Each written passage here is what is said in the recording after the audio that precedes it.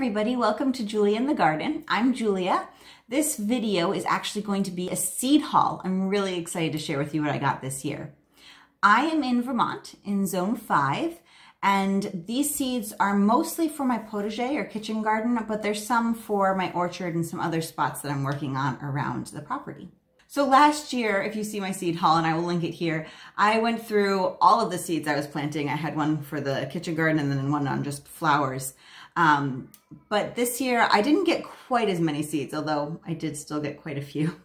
And I'm not going to show you all of the seeds I'm planting, just the ones I got. And I decided this year also to organize it by category of seed instead of company. I'm showing you seeds from 7 different companies. I will link to all of their websites below. I prefer to order from companies that are local and or regional to me. And so I have several of those that I will highlight that are in this Northeast area. And then there's a few companies that I love that are a little bit farther away. And then of course I did a Baker Creek order. Now that you know where all these seeds are coming from, let me dive in. I'm gonna start with onions because that's the thing I'm going to be starting inside first. I got all of my onion seeds from Fedco this year, and I got 3 varieties. I got New York Early Onion, Dakota Tears, this is New York Early, Dakota Tears, which is one of the varieties I grew this year as well. And I got a Rosa di Milano onion. So we're gonna try again with the onions. I did grow them last year. I'm hoping to do some things to try to make them a bit bigger this year. So onions. Peas are something, so I have seeds for sugar snap peas, which I've been growing, and basically they're just a garden snack for me. But I realized I didn't have really shelling peas that I was like harvesting for like shelling and peas.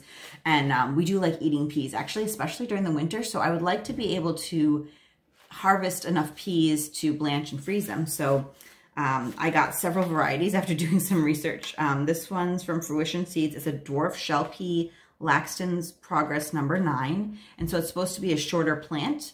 I think I'm still gonna put it on a fence though to trellis it up. Maxi Gold is supposed to be really big and prolific.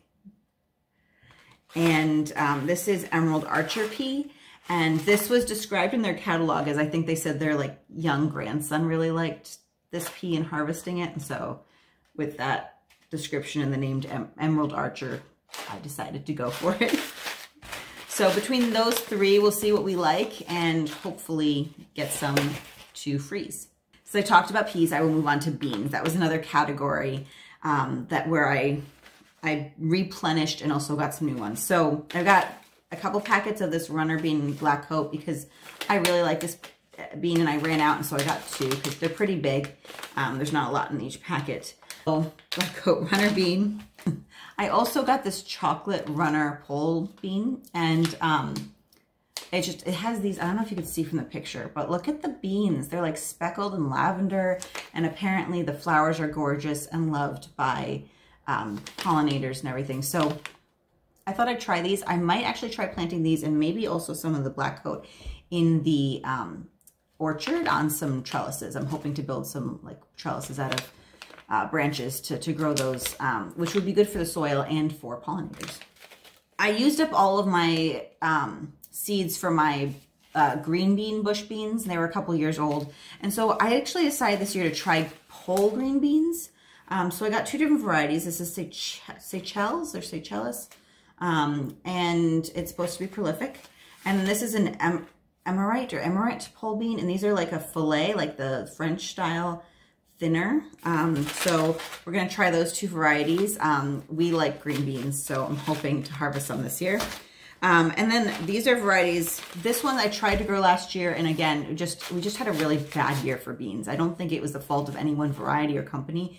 It was just so dry, and it was rough. So I'm going to try this again, Red Swan bush beans. Last year I got the art pack, but since I already had the outside of that, I just got the regular packets this year from Hudson Valley Seeds. And then for Dragon Tongues beans, I needed some more of these, and so I did get the art pack for these ones. Cucumbers was something I wanted to try something new in. So in the past, last year, I grew some older seeds that I had. I grew Boston pickling, and those seeds were several years old, and they germinated and everything, but I just wasn't really impressed. And I also tried to grow a dragon's egg cucumber last time. And I think I got a few more of the dragon's eggs, but I decided for what we use it for, or for what I want to use it for, decided to go with something else. So we do occasionally use a slicer cucumber, but not as often as we do pickles. So I got one slicer cucumber and I got silver slicer, which are like, they're the whiter ones. And I don't know, they just seemed really cool. So I was like, I'll try those. And then to kind of go with that, I also got the salt and pepper pickling cucumber. And this is the one I'm most excited about. Petra at Fruition Seeds loves this one and has gone on about it. And I'm hoping to make some pickles with this. And then I also got National Pickling Cucumber because I wanted to have more than one type to try for pickles. So those are my cucumbers.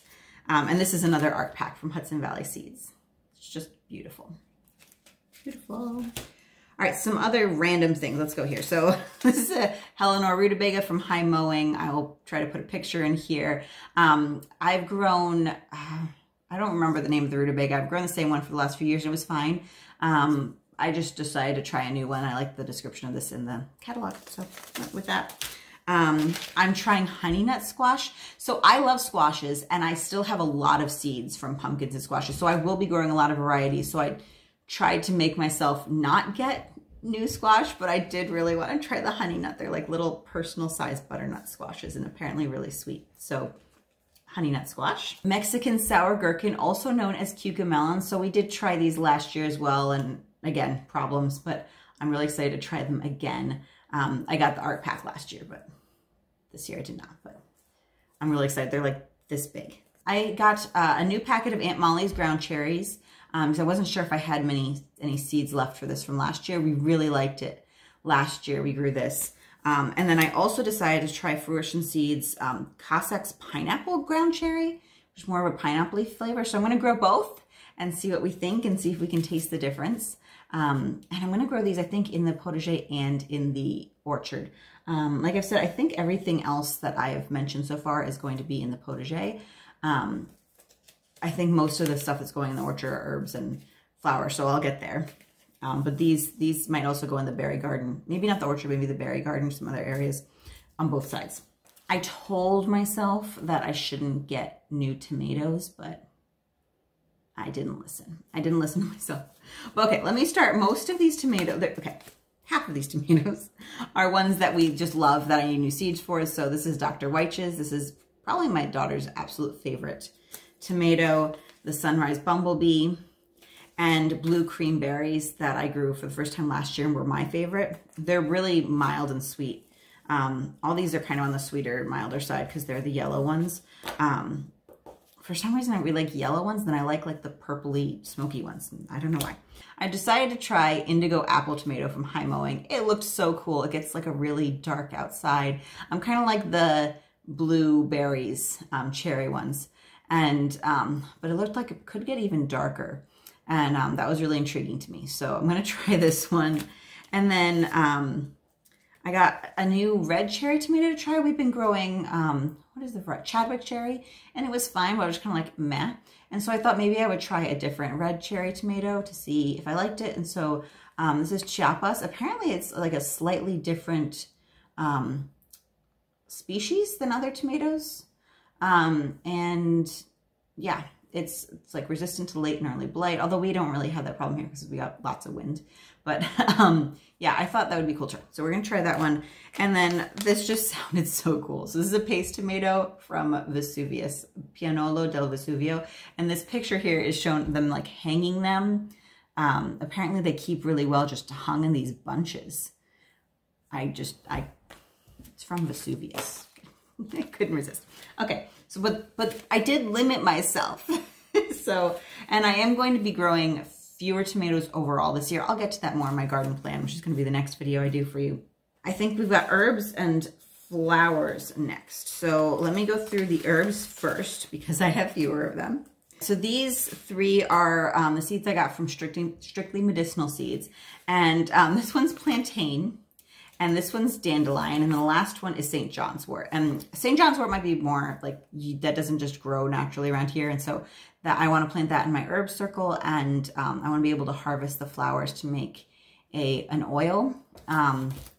So that's that. These might seem like a little bit of a weird thing to plant because they do grow wild around here, but I want to have some patches where I can harvest them and know that they're not being stepped on, and that also they're not in like the bed of something else. Like the dandelions really invaded the onions this past year. And I'm also, they're also 2 of the herbs featured in the Herb Fairy program by Learning Herbs, I think it's called. So I will have that linked below as well. We love that program, my kids and I. And so I am starting an Herb Fairy bed area. It's actually 2 beds, 2 Herb Fairy beds, where I'm going to try to have most of the herbs in Herb Fairies in those beds. There's a couple things I can't grow, like cinnamon, but plantain and dandelion are 2 of the Herb Fairies, so they'll be in those beds. Chamomile I love, and I was just out of seeds for it, so I got the art pack from Hudson Valley. Chives I want to put in my orchard and be able to eat them, so there's that.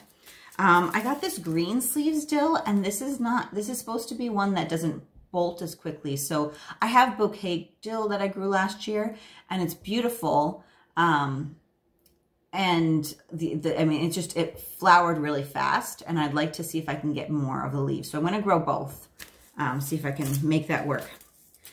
Summer Savory, it just was one of those things I saw in fruition, and I thought, that's an herb I don't know. I'm going to try that. Tulsi Basil, I'm also hoping to fit in my herb circle. That and St. John's wort hopefully will both fit. This is going to be an annual for me here, I'm almost certain. Some places it's a perennial, and it's used for tea a lot of time. It doesn't really taste like other basils. I don't really use it like in cooking, but mainly to dry for tea. And I know my parents really like it, so if I grow extra, I will give it to them. So I've got borage, because I was also out of those seeds, and I love borage. And this is going in my herb garden, but also it's edible flowers, and I'll also be sticking it in the orchard and specifically in the pollinator area. Pollinators love borage. And Baker Creek had white borage this year, so I decided to try that. And then basil. Last year, I went crazy with the basils. This year, I think I'll get to it. One of the flowers, I think, is where I went like a little crazy. I'm getting a lot of different varieties. But this year, I'm still going to grow several varieties, but I'm going to grow a lot more of just like the Genovese to get for pesto. And then the other thing was the Thai sweet basil. My kids loved the Thai sweet basil. They just were eating it all in the garden. So I'm going to have to grow a patch of that for them. I'm going to move on to the flowers next. And I haven't actually gotten my floret order in, but I have what I've ordered. So I'm going to tell you about it as I go. And then I also have my kids. I let each of my older kids, my 2 older kids, pick out some seeds for their gardens from Baker Creek this year. So we will show you those at the end as well. I think the category that I bought the most varieties in this year was nasturtium. For some reason, I just want a lot of nasturtium, and I already had some, but I apparently wanted more. So I got this variegated nasturtium from Hudson Valley Seed Company. It has like its leaves are variegated, so I thought that was really cool. From Fedco, I got this tall climbing nasturtium mix. I thought it'd be fun to have some places where the nasturtium was climbing up. Maybe some of the other climbing plants like the cucamelons. I got an Alaska mix. It's just all sorts of kind of fun, bright colors. This one and the next one, Yeti and Orchid Cream, are both ones I've grown in the past that I liked. So I need to get more seeds in those. And I actually think I got 2 packets of Orchid Cream because I liked it so much. And then I'm most excited about these 2. Okay, you ready? Purple Emperor and Cherry Rose Jewel. Aren't those just beautiful? I think they're gorgeous. So I'm really excited about those. I'm hoping to grow a bunch of nasturtium around my quince tree in the garden, in the potager, as well as along the outside edge of the garden near the driveway. So we'll see, and I probably will throw some in the orchard and in other places as well. So I have plenty now. I don't know why I got a lot of flowers this year. I did. I got a lot of flowers last year too. I like flowers. Okay, I got a couple new Snapdragon seeds to go with the ones I had already. This is Rembrandt's Snapdragon, which is like an orangey color. Like, here, I'm gonna show you the picture on the back here if I can. Oh, glare. Also Art Pack, gorgeous. And a Snapdragon mix that looks like it's like got deeper purples and pinks and whites in it. So so beautiful. So more Snapdragons. I got Morning Glory and Moonflower to try this year. I am hoping to grow these in the middle of the berry garden on a trellis. And we'll see how it goes. I might try to make an arbor to go outside one of the garden gates and might grow one of these there, but I might grow something else instead. We'll see. But I love vining flowers, so I just needed to try them and I need to find more spots to put them. From Fedco, I'll have to put the pictures in for you. This is Forget-Me-Nots. Not the Chinese, just like the native ones. I'm going to spread in some random areas. And then, yeah, these are a couple of Cosmos. So there's Cranberries, Double Click Mix Cosmos. I already have like the mix of Double Click Cosmos, but this one's just cranberry color. Cupcakes Cosmos. Oh my goodness. They're like little cups and like they look so pretty. And Picotee, which I believe is like it's like bicolor, like a light and a really deep pink or magenta color. So the picture here will show you, and then you'll know better than me. From Fruition Seeds, Scabiosa Merlot Red. Isn't that a gorgeous color? And these are supposed to be really good for pollinators, so these are going to go in the pollinator garden and possibly elsewhere. I haven't decided yet. Organic Bronze Fennel. Okay, so technically this is an herb, not a flower, but I am growing it for use of pollinators. It's an insectary, specifically for the swallowtail butterflies, I believe. And so, yes, it's going to be going in my pollinator garden. I think I'm just going to try to grow one this year because I think it gets pretty big. Okay, these were one of my favorites I grew last year, so I got some more Apricot Lemonade Cosmos. I got some more Cherry Caramel Phlox. This is Double Dutch Rose Cosmos, which also looked gorgeous. Oh, I grew these last year as well in the berry garden, but they didn't really do well, again, because it was so dry probably. But I got some of the Queen Lime series again, the red, orange, and the blush. I didn't get the lime, I guess the green. But yeah, so growing those. I am hoping to grow zinnias all along the outside of my potager that's facing the house. So I have a lot of varieties, but I want to make sure I had these. And then Bunny Ears Viola. How cute are those? Those are so cute. Okay. And then some sunflowers. So this is Hella Sonnabloom. I'm not sure if I'm saying that right.